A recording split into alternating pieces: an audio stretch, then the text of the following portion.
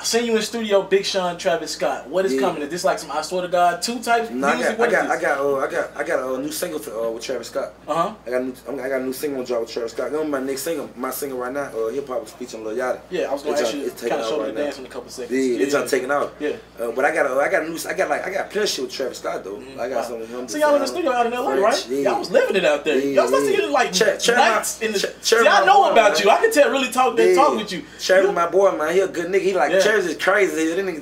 He'll take me out the blue. Let's race these fucking Lamborghinis, bro. I want to see can you really drive. Hey, you trying to bet me 100,000 and shit? I'm like, bro.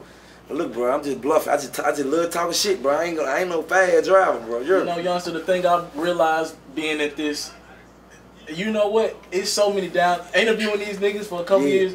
So many niggas that are down to earth that I didn't think. Is this surprising you when you meet people like Big Sean, Drake?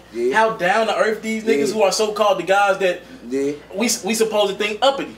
I mean, I never thought that. Yeah. You know what I'm saying? I think God uppity. You know what I'm saying? Absolutely. But like it amazed me cause like coming up in Memphis, like it's hard to get love and shit. Yeah. And so, but I can't say for me cause when I first came out, like they showed me love from the jump. So I'm actually one of the first artists that actually made it in Memphis.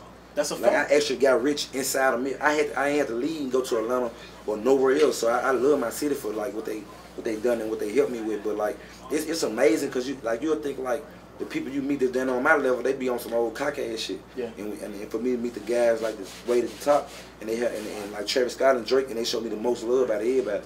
Like it made me look at this shit a whole nother way. If you're looking to book me for an interview video or by phone, if you're looking to have your music or your skill featured on my daily podcast, if you're looking to book me for a speaking engagement to help motivate some kids, if you're looking to have me rock some of your clothing to help promote your brand, make sure you hit me up at booking@ismrtelafaro.com. Again, that's booking@ismrtelafaro.com.